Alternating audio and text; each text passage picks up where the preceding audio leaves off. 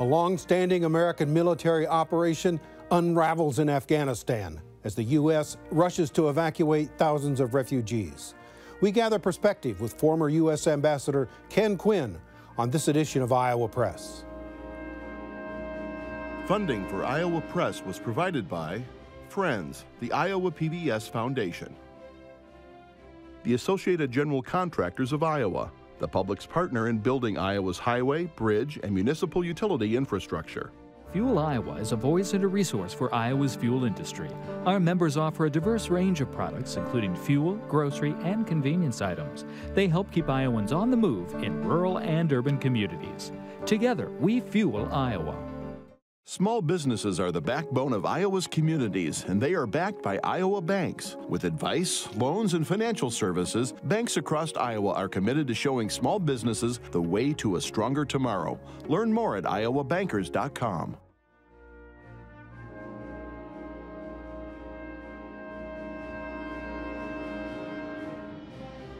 For decades, Iowa Press has brought you politicians and newsmakers from across Iowa and beyond, celebrating nearly 50 years of broadcast excellence on statewide Iowa PBS. This is the Friday, August 27 edition of Iowa Press. Here is David Yepsen. As Americans watch the August 2021 withdrawal of troops from Afghanistan, some historic similarities have developed. A war-torn nation facing uncertainty and an exodus of refugees as U.S. troops evacuate embassies and airports. Ambassador Ken Quinn from Iowa spent 3 decades in the U.S. Foreign Service. He was ambassador to Cambodia in the 1990s and was instrumental in assisting Asian refugee resettlement to Iowa under former Governor Robert Ray. Ambassador Quinn, welcome back to the show. David, thanks for having me here. I'm honored to be on one of your last shows, so congratulations on a great run. Also joining across the table, Erin Murphy is Des Moines Bureau Chief for Lee Enterprises, and Kay Henderson is News Director at Radio Iowa. Mr. Ambassador, let's start with your general reaction to what you and the rest of the world is seeing happen with the withdrawal in Afghanistan. Well, my heart was broken when I saw this tragic killing, 13 Marines, additional 20 or so wounded, all those Afghans who were killed. So awful. To all of their families, I just say, protecting the lives of American citizens, whether it's the Marines or the Foreign Service, since before our country was even a country, was our #1 mission that we always took. So they died and were wounded in protecting American citizens. Otherwise, I've been very troubled about some aspects of the evacuation. Such as? Which one?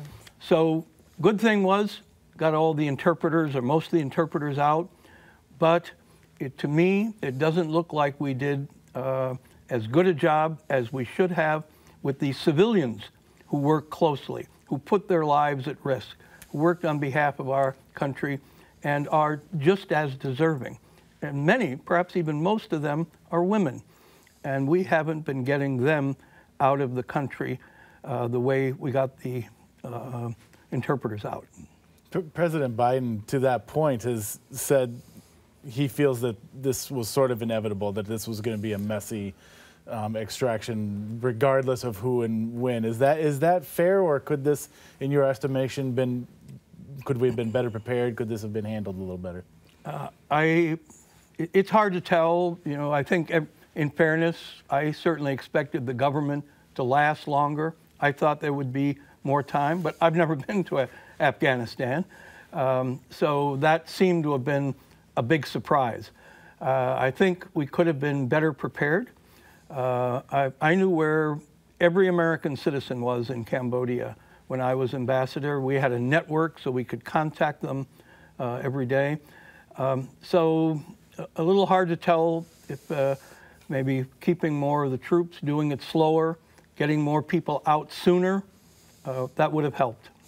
You've been a critic, as a former Foreign Service officer, of the way we handle things in Afghanistan. There's a thing that Foreign Service officers have called the dissent channel. Yes. And a few weeks ago, there were stories about 22 diplomats, you were one of them, who were raising questions about what was going on. What was going on? What was your question? So those 22 officers who used the descent channel were all stationed in Kabul at the embassy there.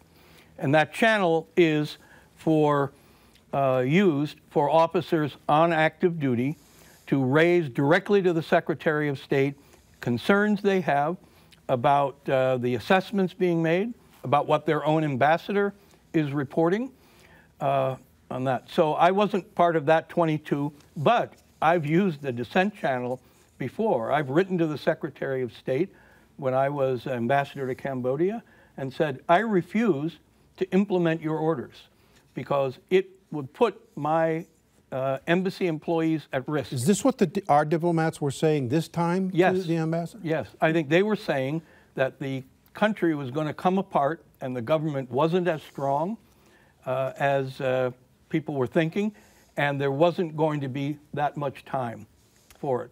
So in 2009, a program was started in the State Department, Special Immigrant Visas. Many of those folks are going to be relocated in the Midwest. What should Iowans do to help these refugees resettle? Well, number one, think back to the legacy of Governor Bob Ray and how welcoming Iowa was to other refugees to whom we had an obligation. Number two is, remember, as Senator Joni Ernst has said, and my compliments to her for doing this, these are people who fought side by side, helped keep American servicemen alive, aided them in the battle. So we should feel an obligation to them, to welcome them into our community and help them start new lives here. And the other is look around and see people who came from Indochina, Vietnamese, Lao, Cambodians, they are and Thai Dam, they are very active, positive contributors to our community. So they maybe speak a different language, different religion, different background, but when it was time to put your life on the line, they did it. But, Ambassador, many of these refugees coming from Afghanistan speak English. Yes. That's why they're here. Yes, interpreters. So they're going to have, won't they have an easier transition? They will indeed. They will absolutely. But some of them may have their families with them. They may have their spouse. They may have their parents, and who won't. So speak English probably. So for folks who may not be familiar with this kind of thing, and we've had settlement programs like this, including in Iowa, in the past, what does this actually look like? Who's in charge of this kind of thing when you have this kind of a significant refugee settlement? Yeah. Well, so I'm not in the U.S. government now, but what happens is the wonderful network of non-government organizations, civic, religious organizations, whether it's HIAS, the Jewish organization, Lutheran Immigration, Catholic Relief, Church World Services, they all say, we're prepared. We will find sponsors. We'll find organizations. We'll find families who will welcome new refugees, take them in, help them get started, show them where to go, where to send your kids to school, and help with that process. Usually there's some money from the government to help do that, and it worked, really well.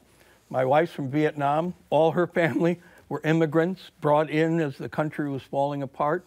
And so we had to take them out, and kids who have never been in America, you put them in high school or so. So it need to have welcoming institutions as well. That can make a big difference. And you mentioned sponsors and families willing to host. Let's say there's someone who's watching this right now and wants to help in some way. Yeah. What would be your advice to them? Who should they get in touch with? So I would think if you are associated with a church or synagogue or temple religious organization, check there first. Look on the internet. There are other civic, non-religious organizations that would be involved as well. I'm not sure where you check within state government on this, but there's Iowa International Center that may have a good feel for that. Do you know, Governor Reynolds has said she would welcome these refugees. Would you think the state government should be setting up a formal network? Have they reached out to you to help? I have not been contacted. Maybe a little soon. I'd be happy to offer ideas and thoughts, but you know, with Governor Ray, he set up an organization within state government to accept refugees. I don't know that that's, you know, that was pretty unusual act at that time, because he was taking all the tie down and he felt a personal responsibility. So I think the state government's job can be within the Human Services organization, probably have a focal point there to check in. But that'd be a question, I think, to ask the governor's office and see if they have a focal point. We've learned that some of these Afghan refugees are being flown into a military base in Wisconsin. A couple of Republican lawmakers up there have raised concerns about security, whether some of these folks have terrorist ties. You mentioned Senator Ernst earlier this week in Griswold. She had a town hall meeting and was asked if these people are being properly vetted. What do you say to critics who say we don't know, we aren't sure about these folks? Well, I would say, from all the things that I know from working with one particular organization, is there is a very careful vetting going on, and it's sort of two-stage. One is, want to know who these people are, and that somebody certifies, some American certifies that they are okay and they don't have that kind of background to even get in the airport and get flown out. Then, when you go to a midway point, there's another vetting about whether you actually come to the U.S. So I think, you know, nothing's perfect, but I would think you could feel quite confident that those Afghans who make it into the U.S., who admitted in, would have been looked at carefully at least twice, and then maybe a third time even after they get here. I want to switch gears, Yes. Ambassador, to China. Most Iowans know the story of how Xi Jinping, as a young man, as a student, spent some time in Muscatine, Iowa, with a family there, developed a close relationship. It led to Governor Branstad's being named a U.S. ambassador. Here recently, you received a call from the new ambassador to the U.S. from China, Qin Gong. Yeah. What was that all about? Well, he just arrived at the end of July. So why are you getting calls? Well, exactly. I wondered that myself. And Sarah Landy, who was Xi Jinping's host in Muscatine, and who's always considered an old friend of China and of President Xi Jinping, and I got asked if we would have a call with the new ambassador. So, of course, I said yes, and the ambassador spoke to us for 70 minutes. And he began by saying, I bring personal greetings to both of you. You're both considered old friends of China and of President Xi Jinping, and greetings from the President and Madam Pong. And we talked about the whole Iowa connection, and it was the first call to any Americans made by the new Chinese ambassador outside of anybody, outside of Washington, D.C. He, of course, had to talk to people at the State Department, but we were the first two Americans that he spoke to. Why? So I think, you know, as we talked about on the call, it's a really tough time in U.S.-China relations right now. And I think they're looking to say, where can we look to? How can we find some place that could maybe help restore things back to where they were, as I said, back in 2012, when Xi Jinping came to Des Moines, made this, before becoming president, his last trip. He went to Muscatine, came to the state capitol, gave a toast in which he invoked Mark Twain and the sun over the Mississippi and all these memories. I'd never heard a foreign leader talk about our country that way. So I think they see there's a basis in the heartland, in Iowa, for doing well. And speaking of that, we wanted to ask you, so one of those issues recently has been with farmers and trade relationship with China. It's such a huge trading partner, but at the same time, farmers have said that China is not always a faithful trading partner. Can that relationship be, you know, restored? What needs to happen there? I absolutely believe it can. The ambassador rattled off all these statistics about how much Iowa's trade with China is, how much it's increased in the past year, and how anxious he is to do even more and build on that. So last March, I did a 4-day conference with China and people from the heartland. Governor Reynolds recorded a message all about increasing trade. The CEOs of John Deere, ADM, and Syngenta were all on there, educators. There's, I think, a huge interest and huge support in the heartland of America to build that agricultural trade relationship. But there are certainly people who say China is not our friend, and they have this massive infrastructure project where they're going to other countries, other continents, and building infrastructure to build relationships in places all around the world. Is that a danger? What should the U.S. be doing? We pulled out of the Trans-Pacific Partnership. Yeah, unfortunately, I think it was a terrible missed opportunity. China is a transformed country. It is a hugely successful, virtually eliminated poverty in 40 years. They've got Mars rovers now. It is going to be one of the 2 most significant countries on the face of our planet, for sure.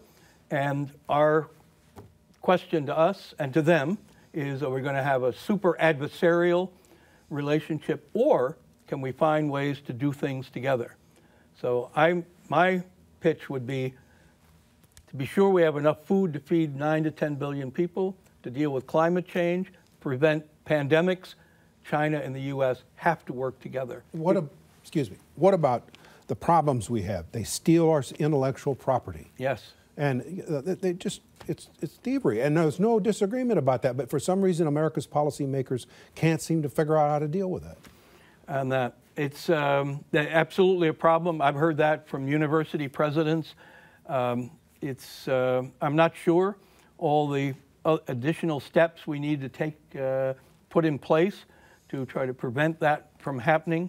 Absolutely must. But China now has a huge research capability. It has exceptional scientists. And so how do we prevent that? Well, absolutely. And follow up here. Yeah. They also now have a Navy bigger than ours. They have a very big Navy. So what do we make of it? To Kay's point, I mean, they're building these huge infrastructure projects. Are they a threat to the United States? China will be an increasingly powerful military entity, scientific entity. We would not want to have a war with China. Well, what should be the U.S. posture for its the way it's treating Taiwan and Hong Kong? I believe that Hong Kong's part of China and flies the flag of China. There's probably not anything we can do to change what's going to happen in Hong Kong. Taiwan, I believe, can be left quietly. I wouldn't make an issue out of it. I don't think that Beijing will, but if challenged, they will never, ever back down. Thing to remember about Taiwan, it's as far from China as Des Moines is from Iowa City. So it's right there in there, and to there. So I think Taiwan should let it be. Here domestically, there's been a growing issue with animosity towards Asian Americans. You mentioned that you met your wife in Vietnam. Do you have a prescription for that? Why is that happening? Why does that seem to be an increasing problem here? So my son, who's part Asian, is married to ethnic Chinese Thai woman who grew up in the United States. Their grandchildren are half Chinese, and one part Irish. They're really stubborn, but I want them to be safe.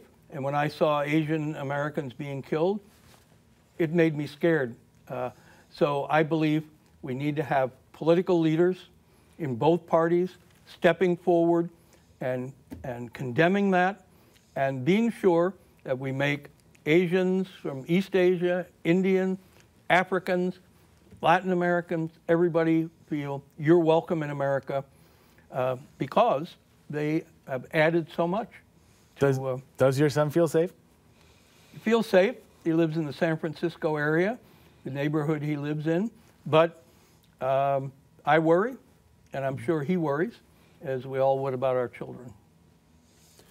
What about the larger issue here, maybe this the problem we're having with Asians being harassed is part of this. Is America headed toward an era of new isolationism?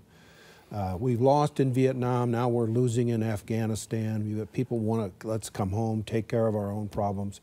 And then you have these racist episodes against people of Asian ancestry. Are we headed toward another isolationism era? My sense is, when looking back, comparing to, say, 1980 or a time, that there's much less of a sense in America that of our role on the world stage, us being the leader of the free world against the Soviets, against global communism. And with the fall of the Soviet Union, I think slowly that has been eroded.